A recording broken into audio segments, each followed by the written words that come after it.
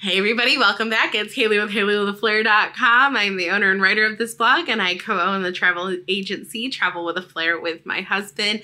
And today we are bringing you another 5 things I love and hate, but today we are talking about the MSC World Europa. If you are new here, don't forget to like and subscribe to my channel and even hit that bell so that you are notified whenever we post a new video.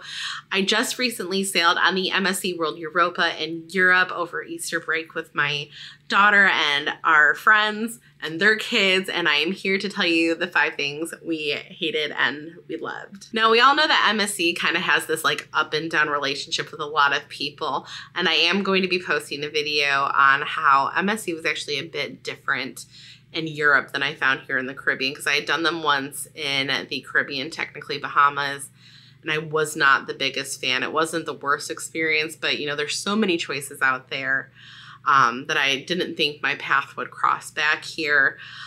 Then this sailing came up and it was a great price, and it was actually so cheap in comparison to doing US based or Caribbean based trips during this time, and it gave us another opportunity to head back to Europe, so figured why not. So like always, we're gonna start with the quote-unquote worst first, so let's get started. All right, one of the most annoying and crazy things that we did not like on the MSC World Europa was the elevators. They do the call system where you go over to the screen, you tap your floor, and it says go to elevator A, B, C, D, or F. I would say a good majority of our sailing, this was extremely time consuming. We were up on a really high deck with our rooms, so to come down to the main areas or go back up to our room, especially on port days, because you know, in Europe there's different people getting on the ships at different ports. It's not just everybody gets on in Barcelona.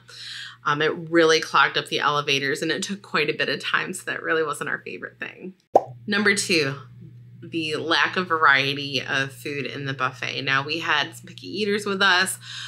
Since we had such an intensive itinerary, we didn't do a lot of traditional sit-down dining. So we did a bit more buffet, which is not typically usual for us, and what we had in the buffet was very good most nights, actually, probably better than our first MSC sailing. It definitely didn't have the variety that a lot of other lines have. Number 3, now this is for those of you that need the extension cord for like a CPAP or something like that. MSC actually does a $30 deposit. You just can't request it. Apparently they get stolen a lot on MSC ships, I'm guessing, which is why they have this policy. You do get your money back after, but it was just kind of a little annoying. Not a deal breaker. You guys know I say that a lot, but it was something that was just a little annoying to get set up. And when we got to the room, it definitely wasn't in there, so we had to wait a good while for that to come in and get set up. Number 4, we're going to talk room service fees and the food. Overall, for how much they charge for their room service and the general food that's on that menu, it is not good. It is expensive, and it's expensive for not great food. I will say when you order the pizza through room service, that is extra, but it's great.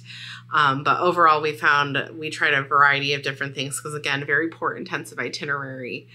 It wasn't great. It definitely wasn't worth it. I guess if you're in like a yacht club suite where, you know, your room service is included, maybe that's not as big of a deal breaker, but it definitely was not a cost and value equal situation for us. Number 5 would be the sit-down service. We did do the steakhouse one night. We did do Mexican at one point. And the service, although it was great, people were very kind, it was very slow. Like the steakhouse, we were there well over 2.5 hours, and that is just a long night. And I know that like my ADHD kicks in when it starts getting that long. The food was great at both those venues. Really good, actually. It was much better than I was surprised. I was very surprised is the gist of it. But it definitely took way too long. Now, if you were able to catch me on a live, I was very pleasantly surprised by the World Europa. It is a stunning ship, and I liked it a lot better than I thought I was. So let's get started with the things that we loved about the MSC World Europa. Number 1 is the thermal spa. So we were in a premium Aria suite, which meant we had access to the thermal spa included in our room. And this is probably the best thermal suite on the ship. I would say the only thing that I wish I could have switched is the Enchanted Princess, if you watched on my channel, has like this rainfall and their pool that's in the middle of their thermal suite, and I liked that a little better and it was a little deeper. This thermal spa had so many different things. Number 2 is the tea room. The Ralph Polo tea room on board is just incredible. I ended up spending a lot of time in there. I worked in there a little bit. The afternoon tea service is fantastic. They have afternoon tea starting for around $10 per person, and it is worth every cent. You get well enough food. The tea option and varieties are great. We just loved this venue. 3, this is gonna tee into that, but the variety of bar venues, you know, same line as having a tea room. There was a gin bar. There was a pub on board that actually brewed its own beer.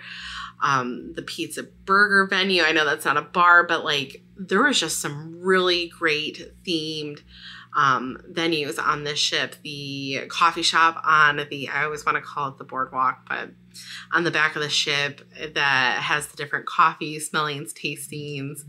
It's truly incredible. They did a really great job with venues on this ship. Number 4 is the rooms. So we had 2 premium Aria suites for the adults side by side. And then the girls shared an interior room. And I will tell you that interior room and our rooms, those are some of the most well-appointed stateroom cabins I've seen on any cruise line I've set. From them setting out, you know, even the mat on the beds on embarkation day so you're not getting dirt on your beds. The amount of storage, the spacing, we were really pleasantly surprised. Like we had more storage than we even knew what to do with in our room. Like even if we had Olivia, my daughter, in there, we still would have had some storage left. Like if you go look at the room tour, like our room had a king bed, a sleeper bed, and bunk bed. So you could sleep 6 in that room, which is very uncommon for a cruise room category. But these rooms were just truly incredible. The balconies were great. They open up. Loved them. Number 5 is the ship layout. We really, really loved the way that this ship was laid out. Like throughout their main Galleria area in the middle of the ship, there were different small entertainment sessions going on. It wasn't too loud. I've been on other ships like the Celebrity Apex where that central area is just so loud and deafening. But the variety of restaurants, the shops, the bars, the tea room was really incredible. This is probably one of the best laid out ships I've ever been on.